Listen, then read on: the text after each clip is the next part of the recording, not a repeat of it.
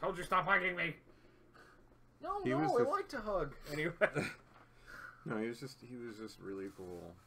All right, so I am recording, by the way. Are you really? Yeah, I've been recording for the past 2 seconds. You asshole. Wonderful. Anyway. Okay. I have a Totoro. Cute. Because apparently I am 5 years old. My eyes look lazy. Do I have a lazy eye? No. Is that me, or do I need glasses? Am I straight looking? Yeah, they look straight to me.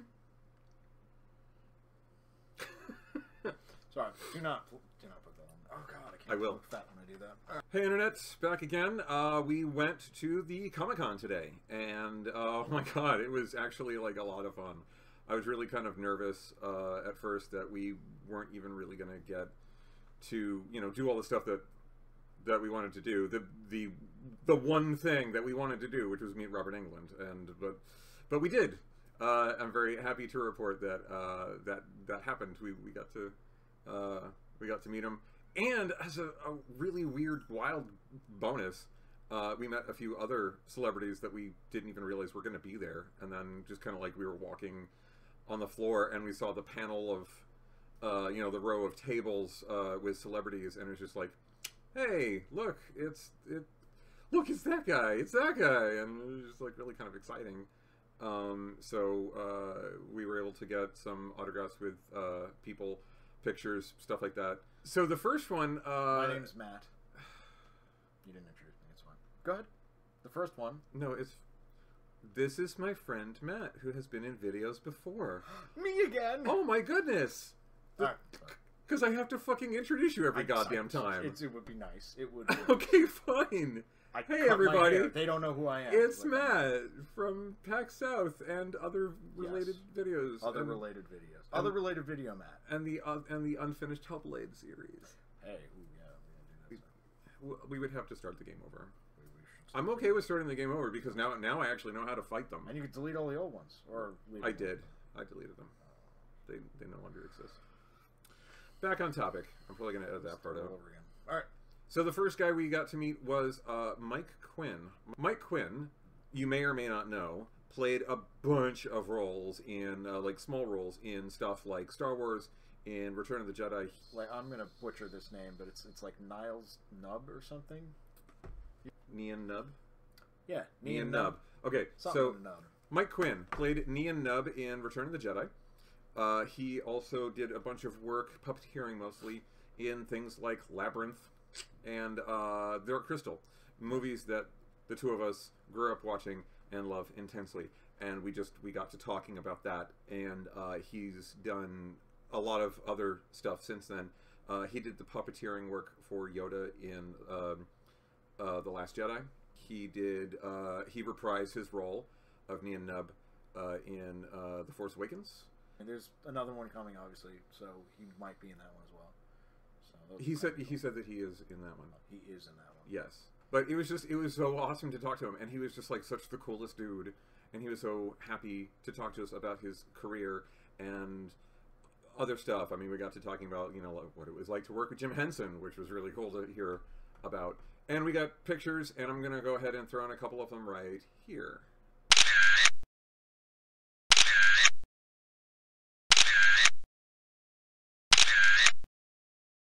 So I just wanted to say this is Mike Quinn, and this is the amazing list of stuff that he has done, and a lot of this is my childhood, so I just want to can't prove that. It's all lies. You can't prove it.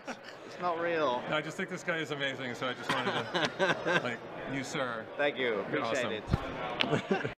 In Dark Crystal, he was the slave master. Yeah, but I just remember he was a slave master, like beating the podlings. Right, okay. Go! He was my favorite goblin from Labyrinth. The one with the really big eyes and the little mouth. I'm going to throw in a picture right here.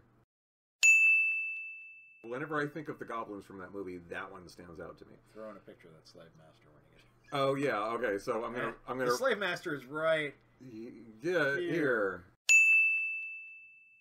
Okay. And then the next guy we talked to was Doug Walker, actually. Doug Walker, who is, of course, the nostalgia critic, and guy with the glasses. That guy with the glasses. And he was the coolest guy. He was so approachable and so friendly. Oh, and also we took a little bit of video, which I'm going to slide in right about here. I'm here with Doug Walker, aka the Nostalgia Critic. I've been watching this guy for years, and it's so awesome to meet this guy. So awesome to meet you. It's really cool, man. Thank you so much. Absolutely, good seeing you. And he was just like really cool, and he hugged me twice, and he was just like a really happy guy, very friendly, very approachable. It was really cool to talk to him. And then we also talked to Michael Nathanson, who played Sam Stein in the Netflix Punisher series, and he was also a really cool dude to talk to. Of course, we had to like talk in code because this guy hasn't seen the show yet. So, yeah, I know. Yeah. I know. Yeah, dejected sigh. You better give a dejected sigh. It was kind of funny because like we eventually we were just kind of like, oh yeah, and the part that happened with the guy and the thing. Oh wow, I know. It was a great show, and it was really cool to talk to him. And then we walked down further. There were a few other people that, like the guy, one of the guys from Megadeth was there, and I was like, oh, we should go talk to him, but then we just didn't.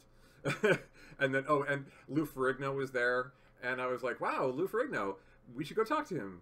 And then we did. And then we just completely forgot to go talk to Lou Ferrigno, and it was like, whoops. And cool to, like, it was cool to be in his vicinity. I mean, I saw Lou Ferrigno, and that's all that I saw Lou Ferrigno. That's all that counts. He is taller than me. I'm 6'2", and he was obviously taller than me. For those of you who don't know, Lou Ferrigno played the Incredible Hulk in the television series from the late 70s, early 80s. And then we, of course, went to talk to Robert Englund. And I brought the Polaroid, and I showed it to him, and I told him the story. And he loved it. He loved seeing it. And we talked a little bit about his career since then, and all the stuff that he's done, and like the stuff that he has really enjoyed doing. And actually, he told me to look for this. It's called The Last Showing, and he said that that is his favorite non-Freddy Krueger role. It's on streaming, he said.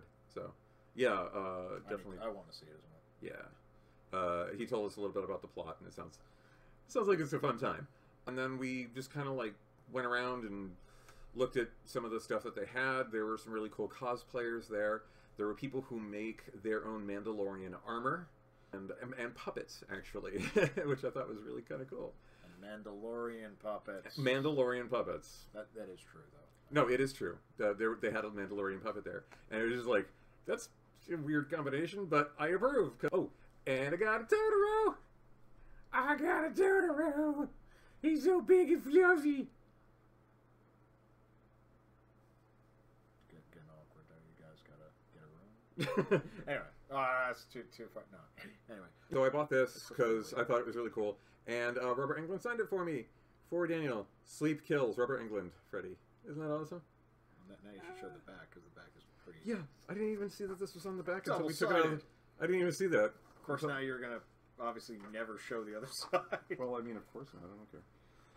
And then, but that was separate from the photo op, which we had to do extra later on. And so... got this, and as you can see, it's in the same pose as in the Polaroid that I'm holding. Isn't that awesome?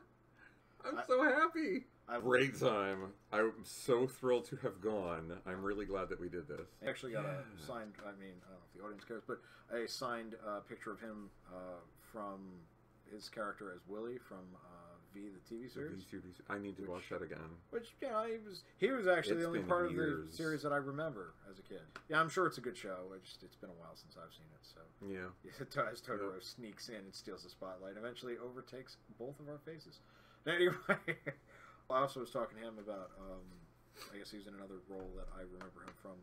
I think it's B-movie, Jack Brooks, Monster Hunter. And he was saying that he really liked that, too, because it was like an homage to, older horror movies. And, such a cool dude. I love meeting celebrities that are just like really into their fan base. He brought it up that there are so many roles that he's done that he barely remembers doing because they're just small little bit roles in his prolific career. But people will come to him and be like, I saw you in this, and I loved you in it, etc., etc. A while back when I was younger, I think one of my first jobs, I was working in a sporting goods store for seasonal help, and actually one of the customers was William Sadler. It was really cool because, you know, I didn't realize it at first. I've seen William Sadler in a lot of things. He's been in a lot of movies that I've seen when I was a kid. You know, he's like in Tales from the Crypt. He's oh my God, that's right, Demon Knight, right? He's in Demon Knight. He's actually in the show as well. He's okay. More recently, I wasn't a kid when this existed, but when I was younger, he's like the president in Iron Man 3. He was in Shawshank Redemption. He was in Green Mile. He was in. He played the Grim Reaper in Bill and Ted's Bogus Journey, the second one. God, that's right. The sequel. He's done a lot of stuff. He was in the movie Trespass. If you don't know that, I think that's a good movie. That's a don't know that one. Okay. Bill Paxton and him versus Ice-T and Ice Cube and Ice-T in the same film. Wow. But, okay. You know, now I really need to see it. I remember him from a lot of stuff. So specifically cool. his Star Trek run, because when I was like younger, my mom and you know, I watched Star Trek and stuff. Deep Space Nine. Yeah, Deep Space Nine. So his role on that show, his character's name is Sloan. Right. Whatever. Anyway, so I like, out of all the other stuff on Deep Space Nine, I remember his character so well. He's a great actor. He's a good character actor. So when I see him, I'm like, because he came to my register, I'm like, are you an actor? And he was like, why, yes, I am.